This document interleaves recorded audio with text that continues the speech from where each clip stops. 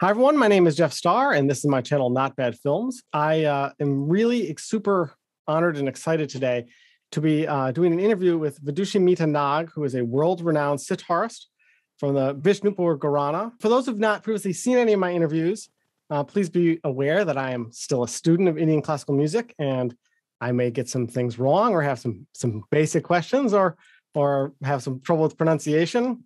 And Mita ji, I would, of course, ask you to feel free to jump in and correct me so that I can learn from those mistakes and that other students like myself can avoid making those mistakes in their journey. So you hail from the Bishnupur Gharana. Bishnupur, yeah, that's Bishnupur? Vishnu is Lord Vishnu. Okay. So it's one of the three, the Trinity. It's like we have Brahma and Vishnu and then Maheshwar, who is Lord Shiva. So he's one of the gods of the Trinity. So Vishnu is also Krishna, Lord Krishna. Yes. He is the preserver. And the town is actually a worshipper of Vishnu's deity. So it's known as Bishnupur. In Bengal, we call it Bishnupur. Bishnupur. Okay. Yeah. So the Bishnupur Gharana.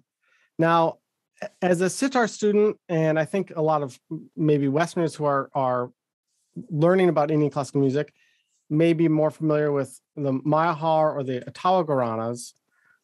What about Bishnupur? How would you summarize it as sort of what makes it different or unique? Actually, Bishnupur is a very ancient Gharana, about nearly 450 years old, and it's older than it's older than Mayhar, and it has a very, very rich heritage set in historical times, almost since the time when the Mughal Empire began to decline. And although the names of the most famous musicians of Bishnupur, like we learn about them, like they were there from the 18th century and early 19th century, early 20th century, but Bishnupur had a very, very rich culture. Like it could be around the 8th century or the 9th century AD. Since then, Wow. like Bishnupur was there. Actually, the kings, the royal families there, they were warriors. And they used to call them the Malhas, the Malla. The Mallas are actually wrestlers. And they were warriors. They were the tenants. They were the tenants in some ways of the Mughal, the Muslim rulers. But later on, they also fought against these rulers to claim their sovereignty. And they wanted to preserve their religion there.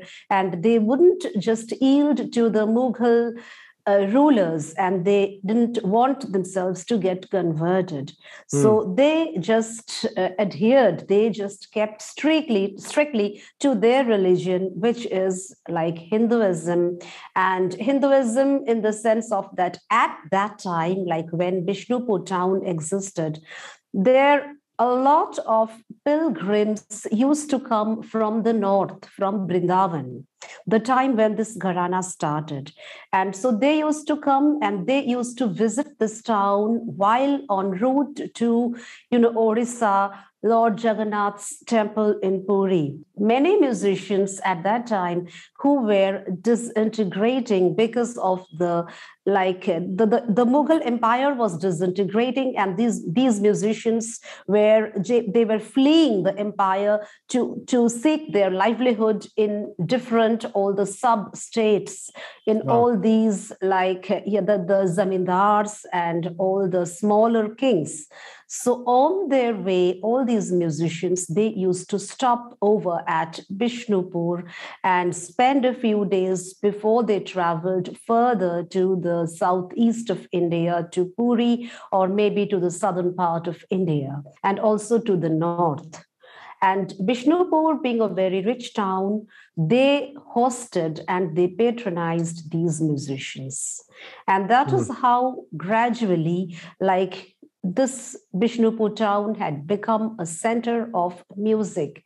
I shouldn't say that originally it was only the pure Drupad or classical music, but the influence of the Vaishnav Kirtan. You know, the Kirtan is actually a song, yes, which is sung in, like, it evokes Lord Krishna and it talks about the myths, the legends of Lord Krishna.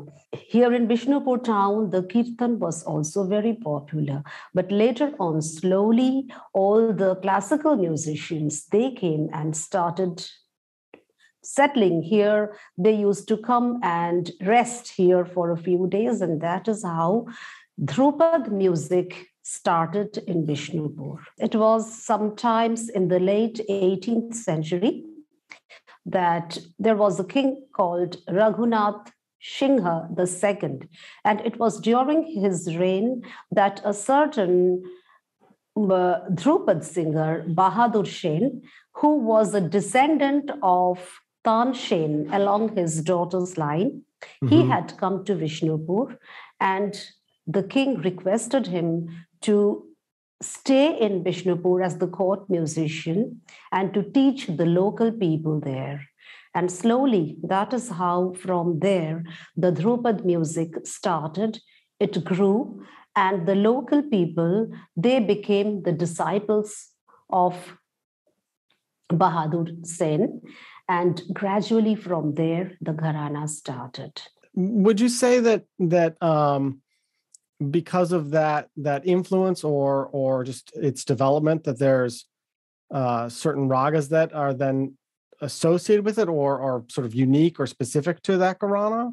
Yes, I think there's very much like a religious influence on this Gharana, because the Kirtan songs that are sung to worship Lord Krishna, most of these songs were actually written in the Drupad verse, and they were also sung in that style. Later on, many like folk and country elements like were added to it, but previously the Kirtan followed the Drupad style of singing, and the Drupad style is a very original style of song in India. Like, this is the original format of classical music. Khyal came in later after the invasion of the Persian and the Mughal rulers. Previous to that, we had the Drupad form of singing. I was just going to ask, yes, and I apologize for interrupting, and in sort of the way then that, you know, that Drupad influence is obviously so much of the foundation of the Gharana. Is that then that is Drupad a big aspect into the way the performance is then sort of in a modern era, the way you approach it? Yes, of course, because whatever we play, like in the sitar or any other instrument, previously in Bishnupur, the most important musical instruments were the Rudraveena and the Surbahar. And later on, quite a degree of the Khyal influence and the influence of the Sitar Baj style, the Sitar Baj, that was also introduced in Bishnupur, because all the musicians, the gurus, the teachers from different gharanas, they used to come to Bishnupur because it was a very, very prosperous town at that time.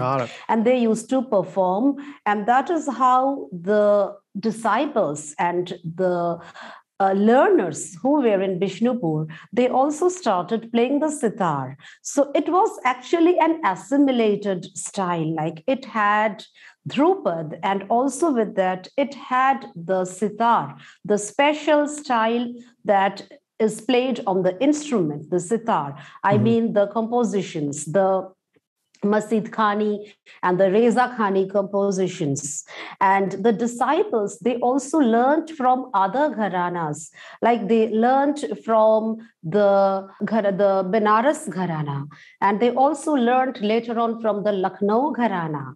And they also learned from other gharanas from the western part of the country. So actually, you see that this gharana, when it grew and it flourished, it saw the influence of many other gharanas. But these musicians, they assimilated all the styles in such a beautiful way that Bishnupur had an expression, a style peculiarly its own. And also, they tried to look into the ragas in their own way. And some of the ragas, they were very much specific to this gharana. Like the ragas had the same name as in the northern or the western gharanas, but the approach was different. Like they tried to explain everything in their own way from their own point of view. And so long as the alap is played, we still strictly follow the Drupad style in the alap format. In the exposition part of the raga, we strictly follow the Drupad style till this day. Okay. This is fantastic information. I'm loving this. After we have formed the foundation of our style, which is the Gharana, that is what I've learned from my father and also a bit of it from my grandfather. So the basic style, the foundation, all the compositions and the approach to the rhythm, to the tabla part of it, that is all what you learn.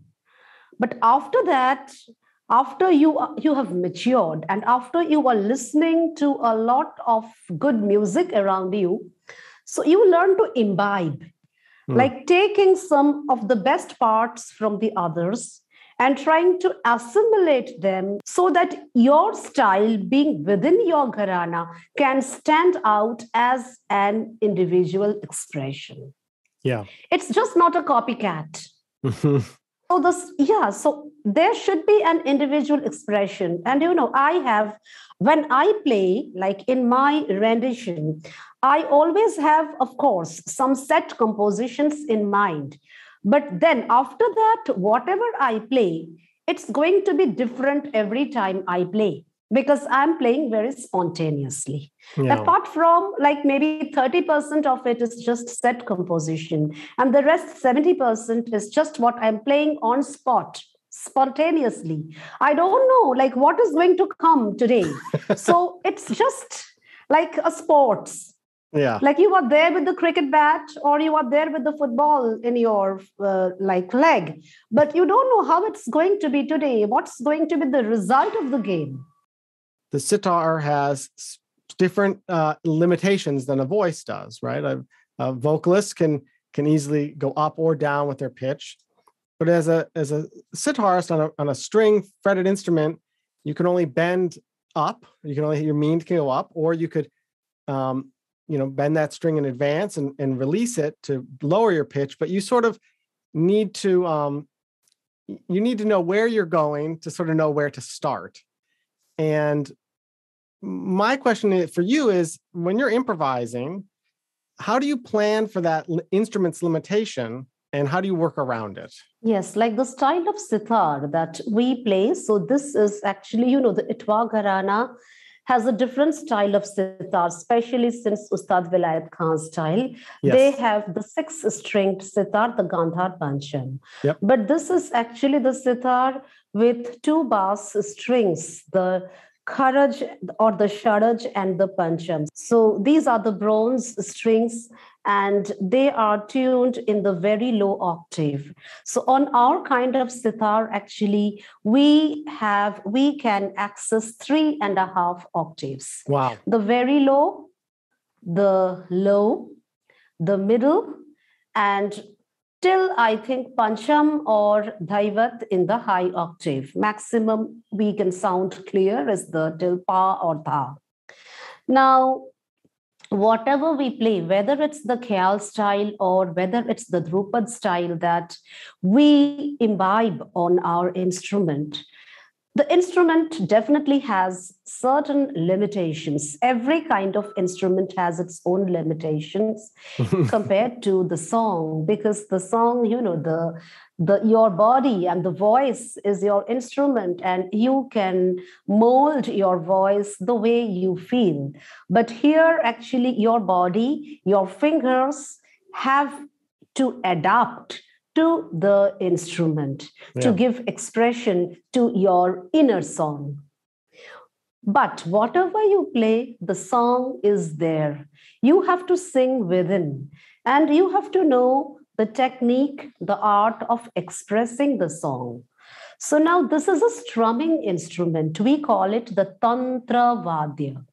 In the Tantra Vadya, or the string instrument, the right hand plays a very important role, the bowls, where we break the syllables. Mm-hmm. Now, when we are playing the alap, of course, we have to play the meers.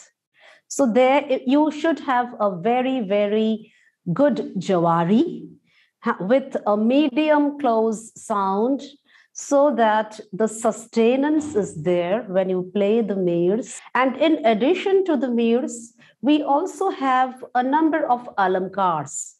Like we have in Drupad, of course, you can't play very, very fast meers when you are playing the alap.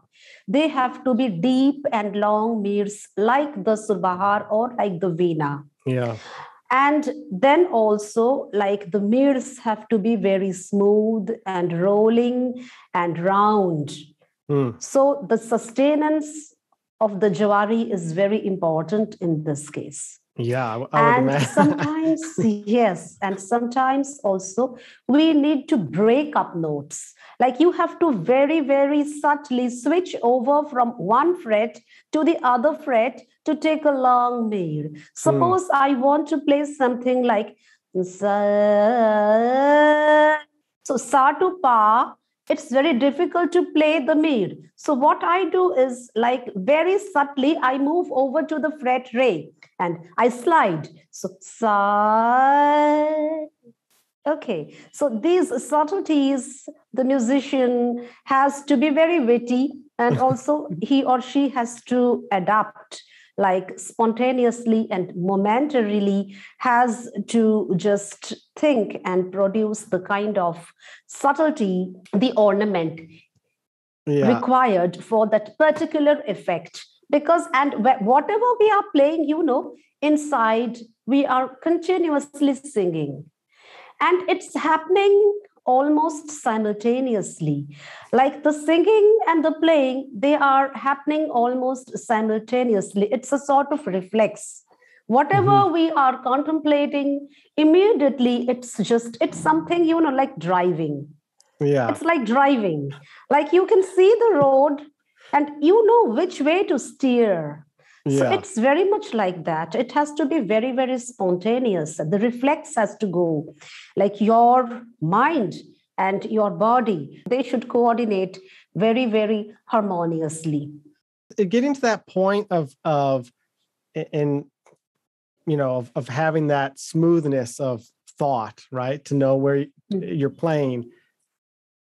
I obviously, a huge portion of that is going to just be all the time spent practicing and the guidance that you're getting through your guru and your teacher. But in your case, in learning, was that supplemented by studying vocal music or learning on other instruments that would maybe expose you to different ways of thinking about the music?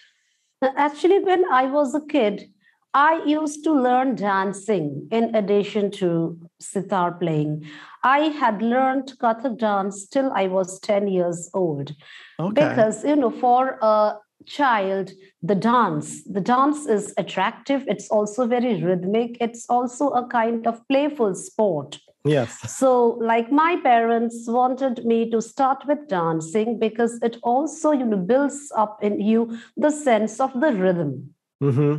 And since my childhood, almost like I was from the moment I was born, I was listening to music in my family. And somehow, like unconsciously, the music, the tone of classical music, the scales, the ragas, I was listening to them since my birth. And I was absorbing everything unconsciously. So, like, it just got into me like that. I didn't have to consciously learn anything. The music just it entered me since the time I was born because I was continuously listening to my grandfather, to my father, Mhm. who were then like they. My father was in his prime time. My grandfather wasn't really performing at that time because he had given up stage performance at a quite an early age Okay. in his late 60s. But then he was singing all the time. My grandfather used to sing all the time, all through the day. He was just humming the different ragas. So his voice, you could just hear reverberating throughout the house. Oh, And I of love course, that. he was also playing the sitar. I also saw him playing the Rudravina. Casually he used to play the Rudravina. Sure. He had the Rudravina. He was also playing sometimes the harmonium. And when teaching his students, he was also supporting, giving them the tabla support. Like he used to sit with the sitar and the tabla. And when the students, they used to play the compositions, he used to just give them the support on the tabla. I even saw my dad giving that support on the tabla when some student was playing. So I grew up into a totally musical atmosphere. I love And this. I used to sing. I didn't have any formal singing like lesson, Sure. but whatever I used to play, my father just asked me to sing it aloud because he said that when you sing, that exact pitch, you learn that exact pitch, and when you sing, like you can remember it and you can feel the notes much more stronger, and then you are able to play. So sing and remember and then play. So internalizing the music through singing and again expressing it through your instrument, that is how actually we learned, and we grew up learning in that way. It's not always that my father was teaching me, like he was sitting in front of me. It was not always a formal teaching. But even when you are around and you are listening to the students learning and your like father or grandfather singing, that is also a kind of indirect learning. That is also a form of indirect learning. Yeah. I grew up. My father is a musician. He's a jazz trumpet player, and my whole life has just been listening to him practice. And whether he was teaching students or he was practicing himself,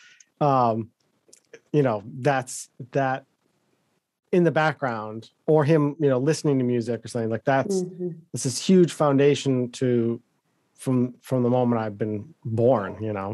I just want to ask a little bit about your mom, because it was my understanding that she was also a musician or had some musical background. Did she help my mom, from your education?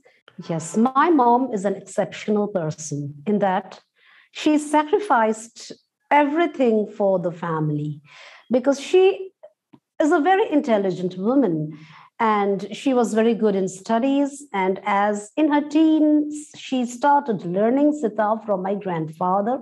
Oh. And later on from my father. And that is how my father fell in love with her. And, in those times, like arranged marriages were more common rather than nowadays, the two, they know each other. But so he couldn't say directly to my mom that I love you. But what he did is he went straight to my maternal grandmother and he told about his proposal to my grandmother. Now, it so happened my grandmother was very fond of her would-be son-in-law. From the very beginning, my father was very, very modest, very honest, very handsome, and very caring. And so, like, both of them started exchanging letters, like Letter after letter, my Oh, I father love it. kept on writing to my grandmother, and she replied. And maybe after 5 years of courtship, not to my mom, but to my grandmother, this marriage was finalized. But Oh, in wow. between, my mom was meeting my father. She was learning from my grandfather. Okay, but no, they never discussed marriage because that was left to the grandmother, to Of my course. mom's mom. And like whatever about marriage, she was talking with my dad, not my mom. This is, and I love this. and then my mother, of course, she became a member of the Nag family, but because my father had a very, very hectic and very busy professional life, and so I was a kid, and Mm. after 10 years, my brother was born.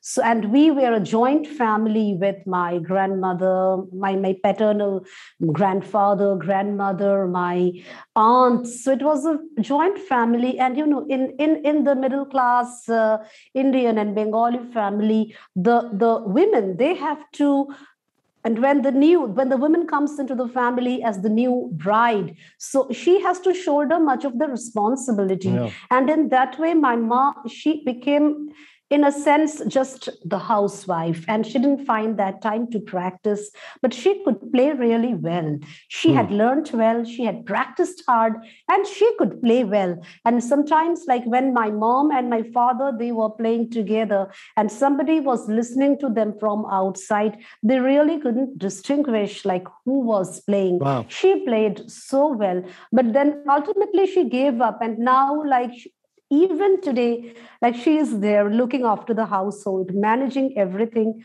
But sometimes, she feels very sad that she just couldn't carry on with her talents. But she feels very proud that at least I have carried out whatever she had wished. Her Yeah. dreams, I have made it come true because she wanted to see her dreams come true through me. And you've obviously learned, so much from your dad. I'm just sort of curious, like, what are some of the important lessons that he taught you, music or otherwise? Like music, I learned entirely from him. So I didn't have a second guru. My father is my only guru.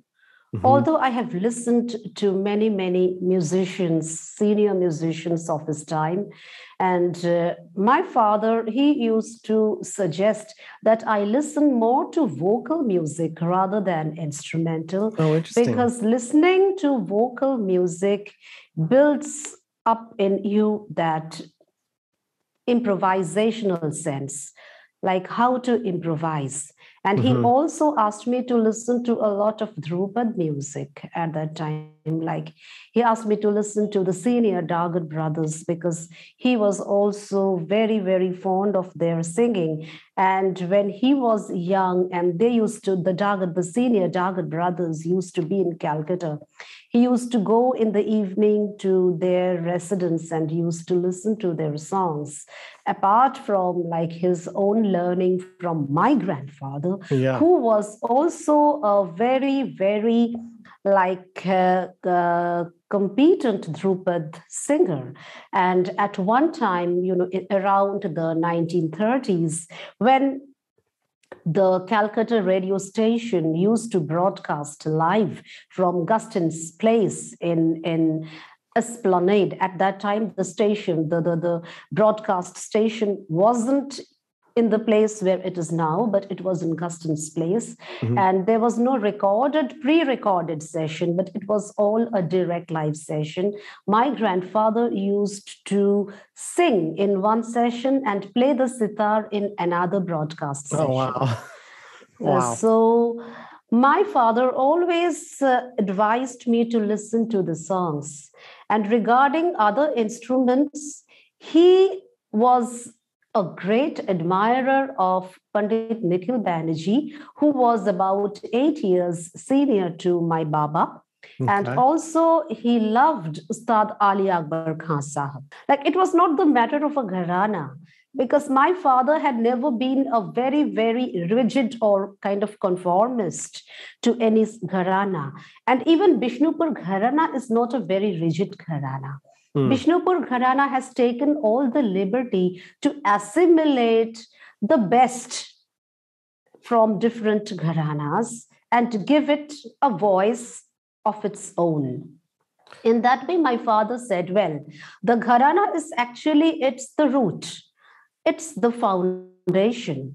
So you have to learn all the technique, the style of your gharana. But when you listen to great maestros, irrespective of whatever gharanas they belong to, you build up that aesthetic sense within you, which is very, very important for a beautiful art.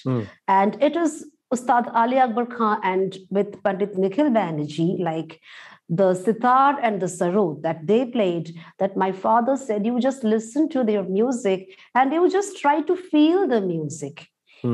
You retain the style of your own gharana, but you just try to feel their aesthetic supremacy, their aesthetic perfection. And the more you listen to them, you will know how to better yourself.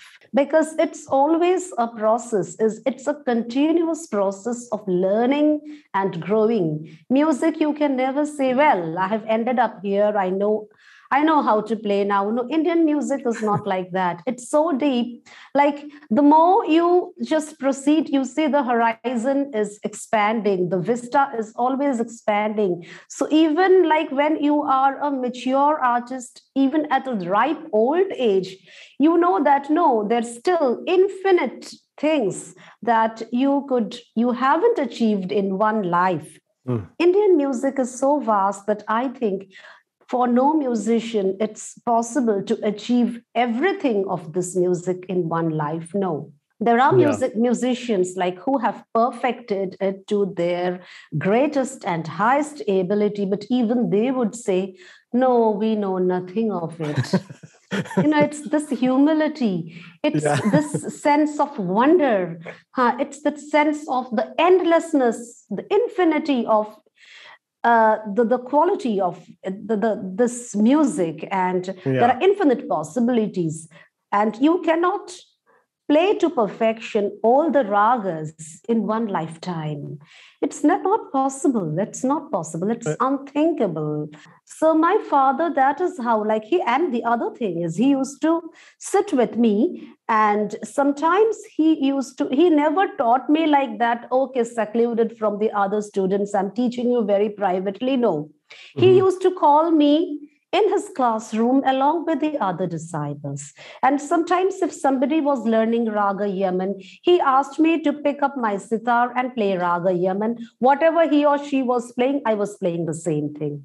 Oh, I love it. If somebody was learning Rag Malkos, okay, come, you learn Rag Malkos. So he never taught me separately. After all, he didn't have the time because he was a very busy artist, and almost like for 20 or 25 days a month, he wasn't at home. Wow. So whenever he was at home, he was teaching. All the students used to come and flock. So he didn't really have any extra time to teach me. So I learned along with all his other disciples while his class was going on.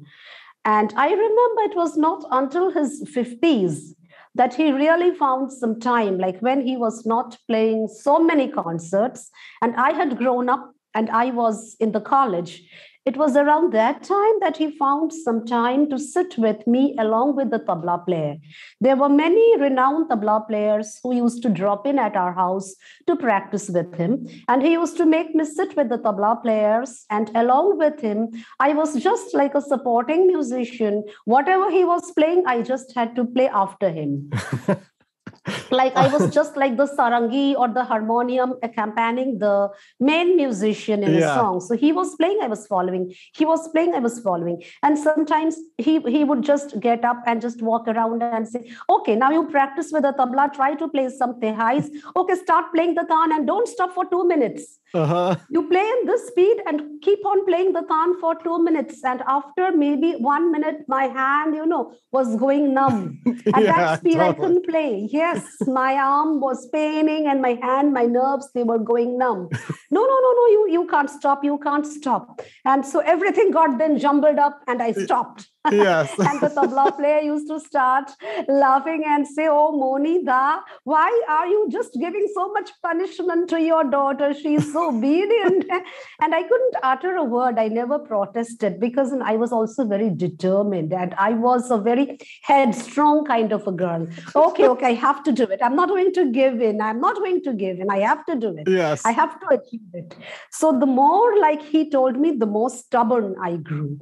And this is how actually, when you practice like that, so you get that strength to play, that dynamism to play. Mm-hmm. And that is how you actually grow. You mature and you ripen.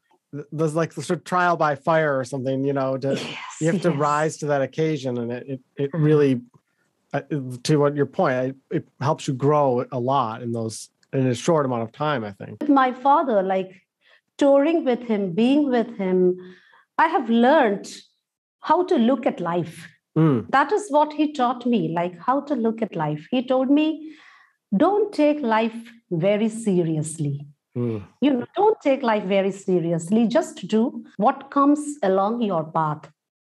Just remember one thing, you have to be very, very self-supporting. Don't depend on anyone for anything. And that is why, I'm also a teacher. I'm teaching in a high school in Kolkata. So I have parallel professions, music and teaching. So he wanted me to take up this job because being a woman, being an Indian woman, he very much felt that I should have a very strong foot on the ground and that I should be very, very self-supporting. And at that point in my life, he wasn't sure that how much famous or how much successful I would become as a female musician. Mm-hmm. But later on, when I wanted to give up my job, I just wanted to do music. My mother said, no, keep that job. So long as you can play your music, it's not coming in your way. You can go for tours. And in that way, my workplace, they are very liberal. And they have a respect for my music and my family. And they allow me these special opportunities or the privileges that I get when I'm playing. They allow me that space to participate in concerts and to go out on tours. So he used to say, be self-supporting. And the other thing, and a very, very philosophical approach, he said, look, life is full of conflicts. Life is not always success. Life is not always joyful. But like creation, you are a creation of nature. And creation means bliss. It's a blessing. That you are a life born on earth. And you are blessed by nature to be born, to see the beauty of nature. So no matter whatever comes in the way of your life, never lose that inner joy inside you, the ananda. Yeah. Live in joy. And so I was just remembering this book by the US poet Robert Bly, The Soul is Here for Its Own Joy. That is what my father taught me. And he said, just be with your music. Everything else is going to fade away. But as long as your music is there, music is going to be your greatest company in life.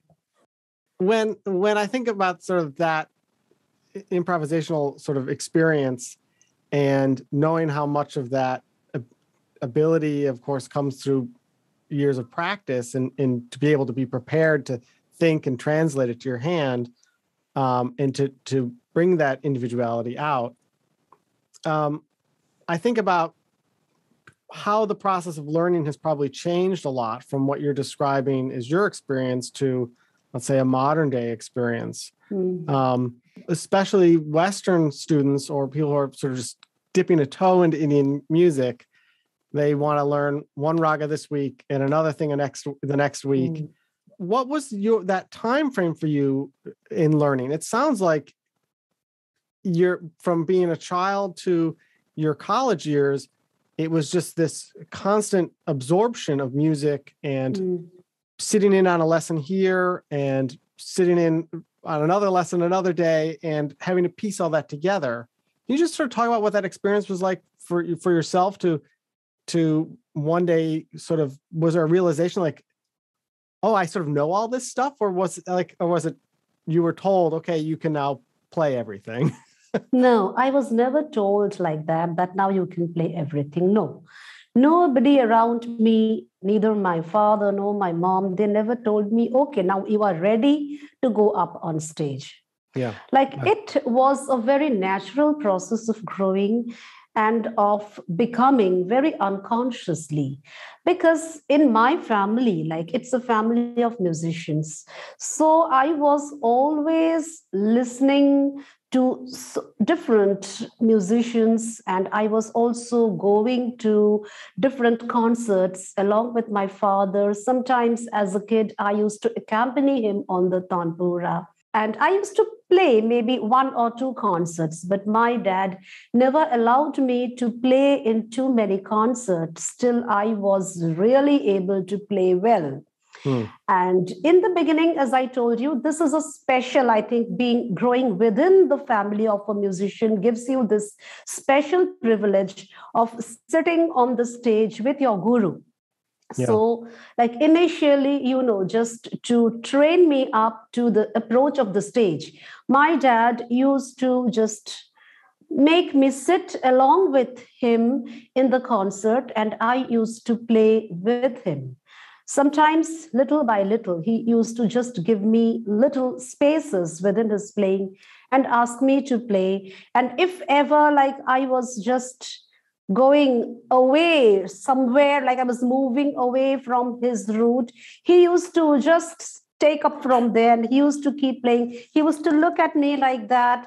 And I knew, okay, I'm just moving away from maybe his route. And again, I used to catch up with him. So, it was a very natural process of training, almost the same way that a kid gets trained by its mother. It's just growing and learning. So it's an unconscious process of learning. It's a part of your daily living. It's not something special that, okay, I am learning a music, I'm learning sitar, nothing like that. It's a very natural process of learning. And I hardly remember how and when exactly I became fit to play as a soloist. I don't exactly remember. And when I was practicing a raga, maybe one raga I was practicing, and I was practicing the same raga for many days. One thing came very naturally to me. I don't know, because maybe that was in my genes, the frets. So whenever I was switching over from one raga to the other raga, the frets came very naturally to me. There was hardly any misnoting. That I could do. Like a cleanliness to your sometimes, playing? When you are a learner here, you have to get used to the scales. Yeah. And you may misnote very often. But one thing I remember, my father used to say that I have a very, very good reflex. That's what he used to say. And I'm confessing to you that even today, I really haven't got the time to practice for 10 or 12 hours. Because I had to do my academics, my studies, and my music. So, it was a 50-50 share. So if I could practice one day for 5 hours, that was something great. Sure. But my dad said that I had a good reflex and that I could pick up very fast and I didn't misnote.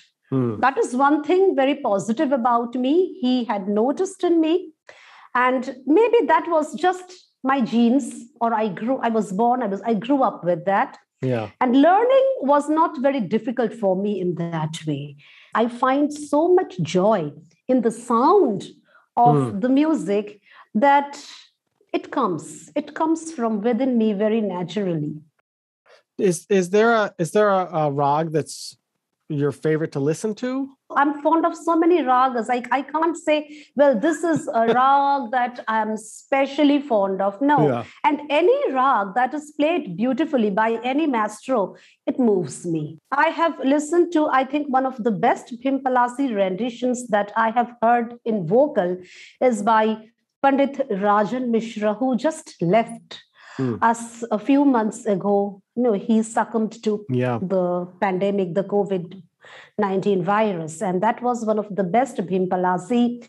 And even a few days earlier, I was just listening to another very beautiful Bhimpalasi by this the Maharashtrian vocalist. She's a lady, Ashwini Bhireji.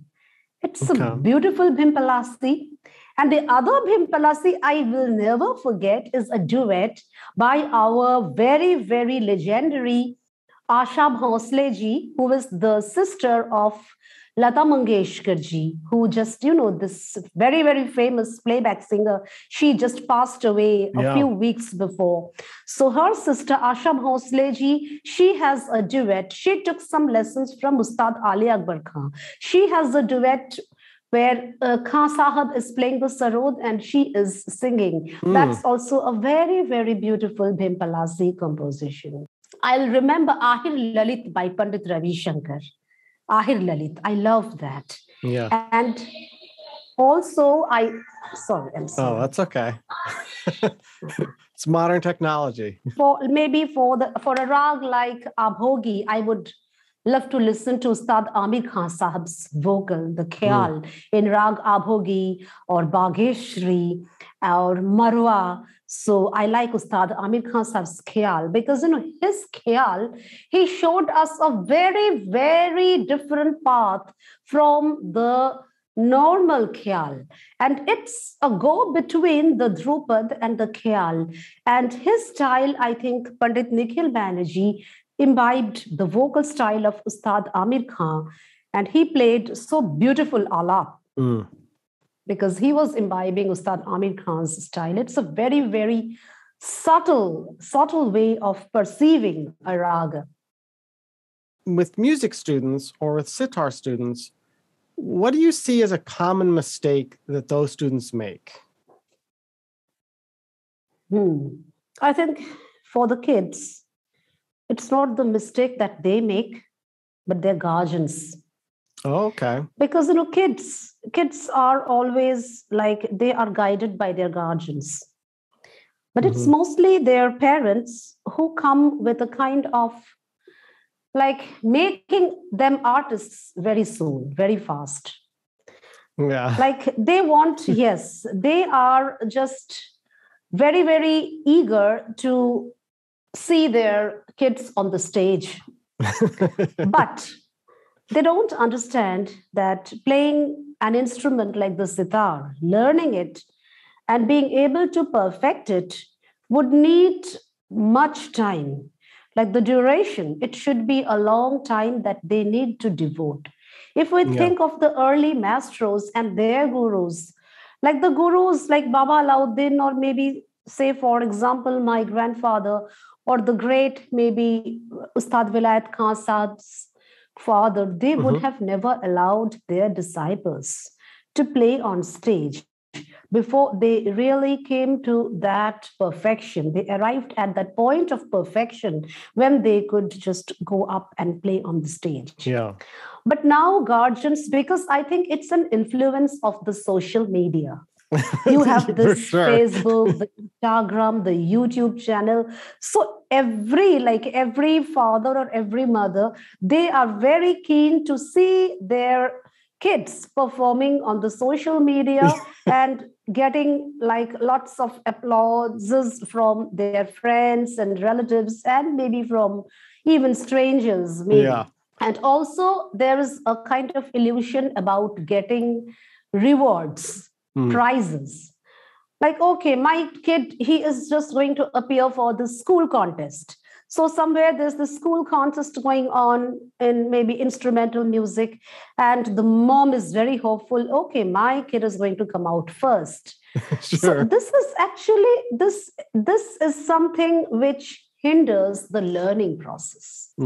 Because if you are always looking forward that it's like a match, it's like a contest, and someone has to be successful and it's got to be a showbiz, then the process of learning is hampered. It gets stuck somewhere. Because learning is something and presenting is something. And in order to present well, you must have a very, very solid foundation. And to have that foundation strong, you have to devote that time for learning. They see the musician on the stage and they are very eager, like they are curious to learn, and they think that, okay, the musician is playing like this, let me get a sitar and I think I can hold it and I can play. And now that they start learning, they realize how difficult it is to master the instrument. There are so many people, they give up maybe in a few months. They realize, no, I'm not going to be able to play like him or her on the stage. It's not possible. It's difficult. And then the disillusionment point starts. They start getting disillusioned. Oh, for sure. I know with myself, as a sitar student, there was a point where I was feeling very disillusioned with just, I'm in my 40s. Where am I going with this? I'm never going to reach a certain level. And then realizing that like that was the wrong way to think about it. It was to remember that I was doing this because I loved learning and getting a better understanding and a different perspective. And that actually really allowed me to feel a lot freer and to enjoy the process, and enjoy the struggle a lot, because I think sometimes people just, their hand hurts or they get frustrated because they can't build up speed. And that sort of shift in thinking for me, at least, was really helpful. What advice would you give to a student now to be able to make their practice session, which may not be 10 hours, but may only be 30 minutes or an hour if they're lucky, or only 15 minutes, to make that as productive as possible? Yeah, the most shortest advice would be, like, a student is learning something, so drilling is very important. Like once he picks up a composition, maybe a gath, I have noticed that after they have learned the composition, they can play the composition part nicely because it's just memorized. But when they are playing the meers, the tans, the sapats, or the very, very strong bowls, that is where they are faltering. So I would just advise the students that focus on the technique, and maybe within the limited time that you play, do not waste your time just by playing the things that you can play, but just devote your time to playing the things that you cannot play, where you are faltering, where you are getting stuck. And maybe you take up portions. Don't try to play everything at a time. Maybe you have 10 drilling exercises. So for today, I just have 30 minutes time. Now, let me just choose these 5 drilling exercises, paltas maybe, or bowls. And for 30 minutes, I'm just going to drill them. So part by part. So if someone tries to do everything within a short time, it's not possible. So he or she must compartmentalize the lesson. And in this way, in the span of a week, regularity is very important. Like he has to be very disciplined, and he should sit with his instrument at a fixed hour, because that gets into a habit, like sleeping or having your lunch. There should be a fixed time. If it's dawn, if you can get up early, very good, because everything around you is calm and quiet. And then, you just freshen up and you take your instrument and practice. For the rest of the day, you are done. You know that, yes, I have today I have touched my instrument and I have done the practice. For myself, like I go out to work. So in the morning when I can practice, I get up very early. So after I have practiced, I feel very relaxed. Okay, at least for the day, my practice is done. Then when I come back and I have more time, that's practice again. But at least you must touch your instrument, make it a habit every day. You have to touch your instrument and do those drilling. like choose and plan part by part and do the drilling. Weekends, practice more if you have a vacation. Mhm. And if you really want to be a good musician, you need to sacrifice a lot of things in your life. Like if you think that I'm just going and I'm going to have like a chat with my friends in the coffee shop, or maybe I just want to go and just spend my time with my girlfriend here and there. So no, then that's, you cannot be a good musician that way. You have to make a sacrifice, like just focus your time. Whatever time you think you are just going to while away, you are just going to relax, focus it on music. You need a Yeah. lot of, you just can't, like I can't go and I can't sit in front of the television and I don't know what soaps and serials are going on. I really don't know. I have very few friends I hang out with. Yeah. Okay, so maybe it's once in a while. My friends, like nowadays we have all these school groups, all the, like those friends in my school, we have groups here in India. So they have a get together. Very often they ask me, Amita, why are you not joining us? So I just find a lame excuse. Oh, today I'm not feeling well. Oh, no. Today my Jawari is not done. I have to go to he has asked me to come. Yes. And I have just missed 5 get-togethers this way. And if they listen to this interview, they are just going to hang me. See, Mita has lied to us. I just find a lame excuse for not joining them. Yeah. Of course, I keep touch with them. And once in a while, maybe I'll meet them. Of course, not regularly. Some balance. Maybe after yes, maybe once in a while, maybe after 5 or 6 get-togethers, I'll go and meet them sometimes. So it's just like that. We touched a little bit on social media and how that sort of changed the landscape for students and what people sort of expect.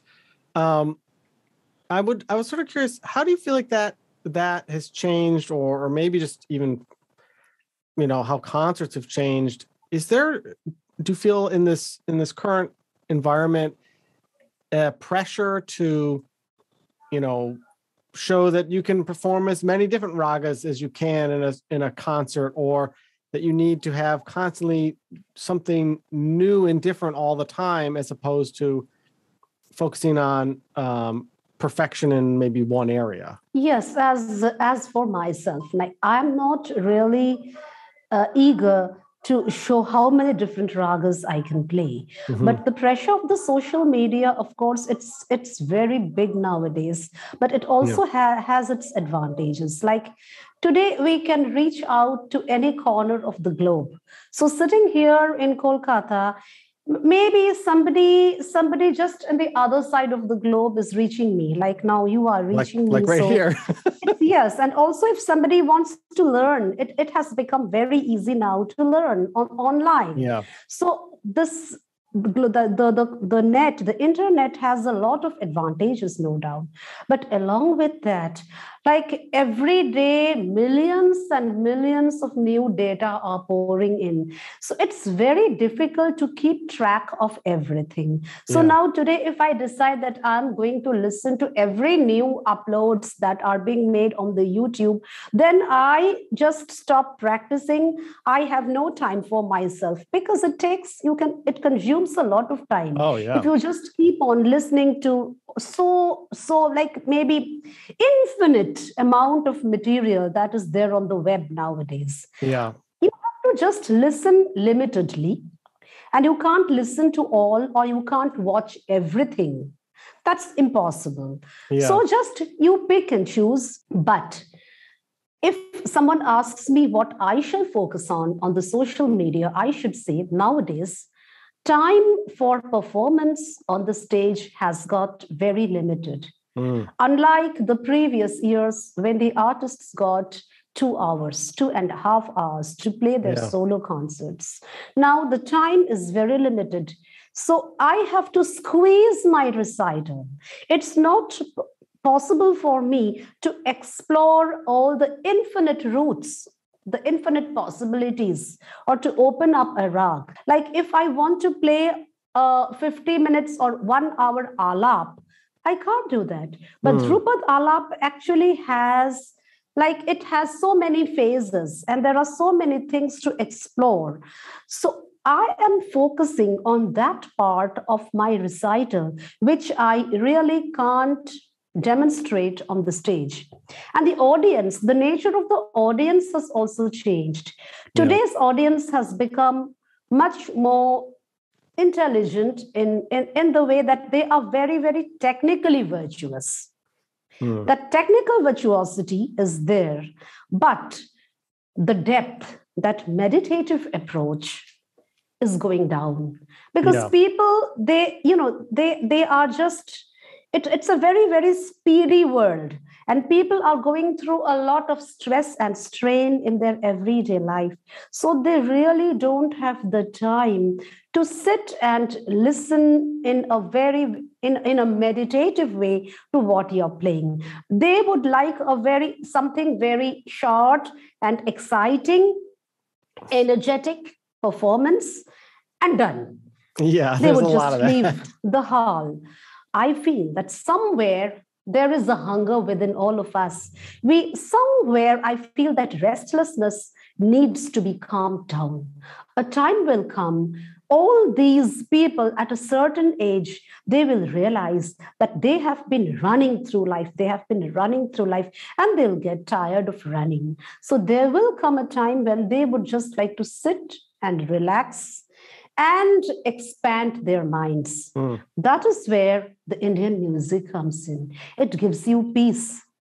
It gives you that spiritual joy. It gives you a sense of tremendous release, relaxation from your stresses, and it soothes your nerves. So that is, I'm focusing actually on this aspect of the raga. Maybe today I have played Yaman. A few months later, I'll try to look at Raga Yaman from a very different perspective. And I will try to play it from a different approach. Even when I'm playing with a tabla, every time the approach should be changing. I can take up different kinds of rhythms, different experimentations with the rhythms. My interaction can differ every time. It's like a conversation. So it changes. It cannot be the same, the stereotype every time. It's not something learnt by heart. I'm sitting with so many different tabla players. Each have their different approaches. So communicating with them, I'll also try like the interaction. Two voices, the voice of the sitar, the voice of the tabla, two different people, they are talking to each other. The expression needs to change every time I'm performing. Yeah. I love that, you've begun posting these longer performances on your YouTube channel, because I feel like it's so common now to get short clips everywhere else. And everyone be like, look at how fast I can play, or look at this, or look, and sometimes especially as a student, like I would much rather listen to a really long developed version of Rag Yemen and go like, okay, I can like digest this a bit and have time to live in it, and then to go listen to the exact same rag performed by someone else and say like, okay, how are they telling me that same story, And I think that one of the things I'm so excited about now that you have your YouTube channel and you've been posting is just to listen to what I like to think are uninterrupted performances that you hopefully don't feel constrained by, okay, you have 30 minutes to perform at this, concert somewhere. You can make it as long or as short as you would like. And that's something that I'm very excited about, and so thank you for sort of sharing those with us. I'm sorry just to interrupt. One thing is that the modern generation, I just feel that the modern generation, all the musicians, whether they are vocalists or instrumentalists, they are just vying with one another, just trying to show who is technically more virtuous than the other. And they are just running behind tremendous speed. They are so crazy about speed. And also, like, they are also trying to prove their competence, like with the rhythm. Like, okay, I'm very calculative. I'm very perfect in calculation. But I think in all that, the essence of Indian music is getting lost. Because Indian music is not all about speed. Of course, I admired the technical point of view. Compared to the earlier ages, the modern age is technically much, much more advanced and perfect. And also the acoustics, it's much improved acoustics that we have now. But regarding the soul of the music, I am just hoping that the future generation, they try to look into the soul of music, the essence of the rag, the joy of listening to the raga, not only the technical side of it, but the rag is like a character. It has its own personality. So every rag is a person. So that has to be explored. And every raga has a voice that needs to be explored. And also the compositions, they can be so varied. Like it's not just one or two guts that I can play in a certain raga. Improvisation allows you every time to come up with new compositions. It's not that you just have to play a bandish, which someone has written or someone has sung, and you are just playing mechanically that bandish. It's not a mechanical repetition of what some maestro has played, but you can compose. This is also where my Gharana comes in. We really don't have, in the sense like bandishes, like we don't really play, well, my guru has played this note exactly after this note, I should play like that. No, we are not like that. We actually have a kind of skeleton, the structure. So we have a structure which is defined by the right hand syllables, the bowls. And you are taught to play a certain raga. You know how to develop the raga. Now you have every liberty, every time to have your own compositions within that framework. So it's not exactly note by note what my father has taught me that I have to play. Of course, we have some basic compositions, and when our learners come, we always teach those traditional basic compositions to our students. At the same time, like when they are advanced learners, we teach them how to deviate from the composition and how they can create their own compositions within the given framework. This is very important to allow the musician, allow the learner to think for himself. Improvisation, how to improvise, because the soul of Indian music is not just being a copycat or just playing fast, but it's playing with spontaneity, and it's improvisational music. Improvisation plays the leading role in our music. For me, when I listen to you, it sounds like perfection, right? But I'm imagining that at your skill level, you only get there by being self-critical, right? And looking for areas to improve and say, where am I strong? Where am I weak? And how do I get better at where I'm weak?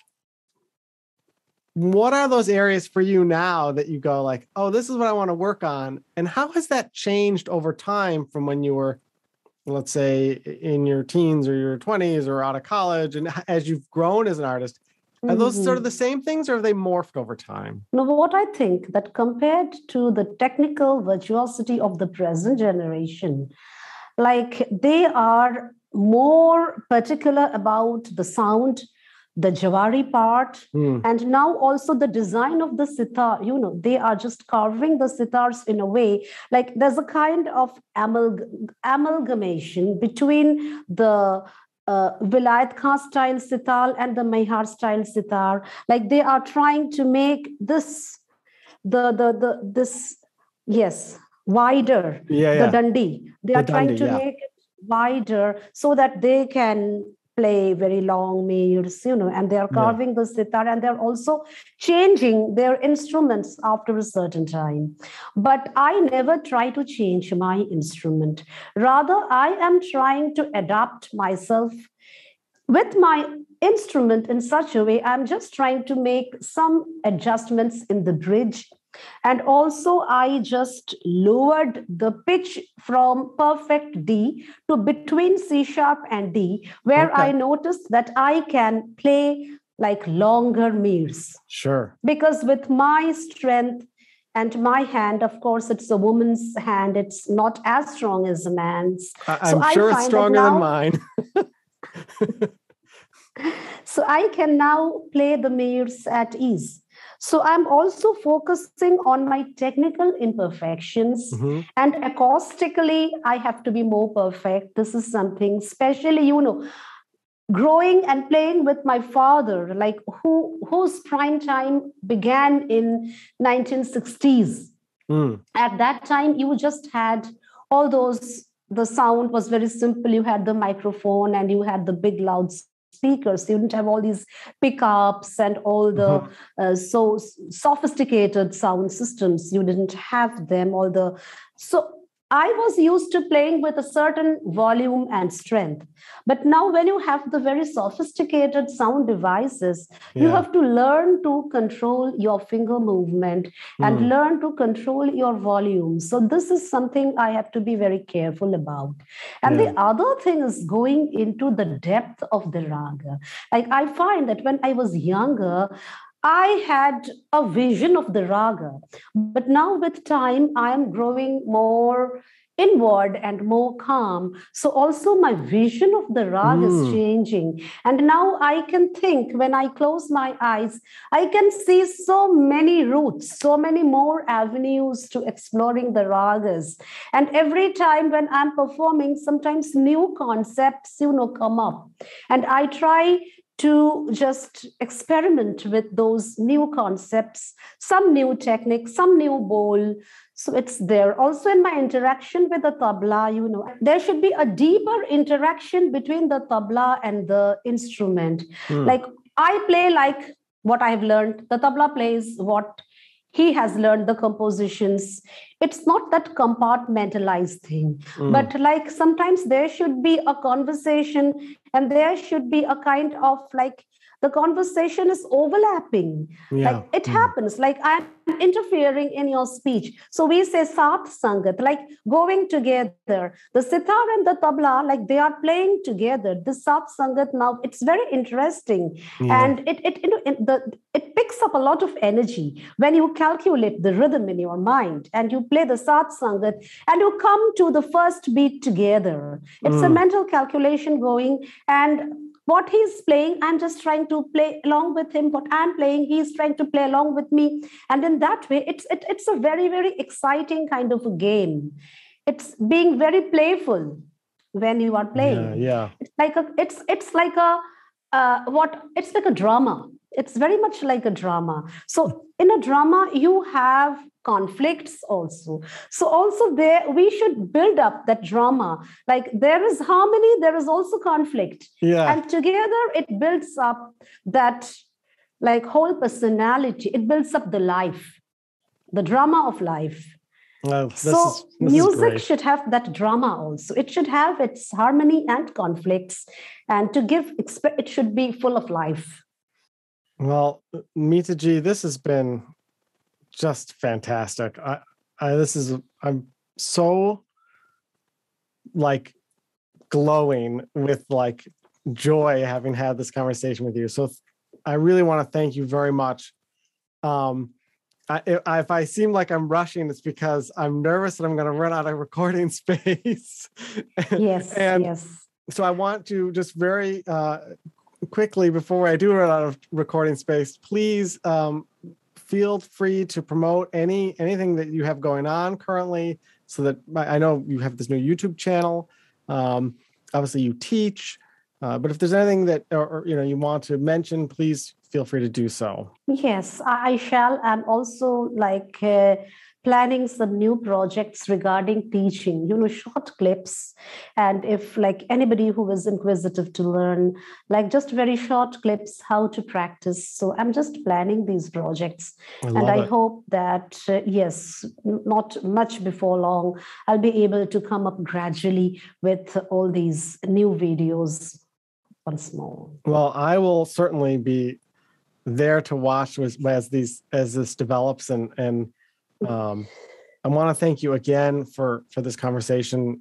Like I said before, when I was just starting to learn the sitar, and I was going on YouTube trying to find videos just to listen, and you were one of the very first things that I saw, and I was like, I was just like, oh, that was just like just so connected in a way, right? And so to now be here all these years later, I don't know, like 8-10 years, whatever it is later. I'm also so happy to be talking with you, and I have really enjoyed this session, talking about my Gharana, my music, my thoughts about music.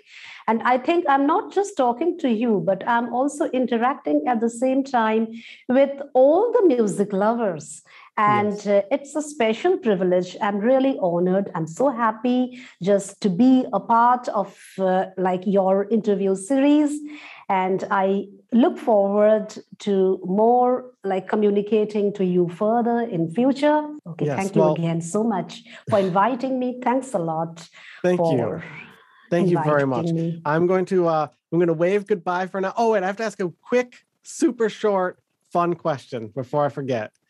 Do you like ice cream? Of course, I do like ice cream. I especially don't take ice cream in summer season. I take it in winter season. Okay. All right. Because the outer climate, matches yes. then. It's okay. I was gonna ask upon that, do you have a favorite flavor? Butterscotch. Ooh, I love butterscotch. In fact, before this interview, I had a quick butterscotch candy because I was worried I was going to have dry mouth. And also, I should just finally say, Indian music, the tradition, shall live on for generations. Excellent. And it will thrill the audience all round the globe. Yes, indeed. Indeed. Thank you once again. And if anyone has any questions, please leave comments. I will have links to Mita G's YouTube channel and her website and all the ways in contact to be able to find her. Thank you once again. Bye-bye for now. Thank you and namaskar.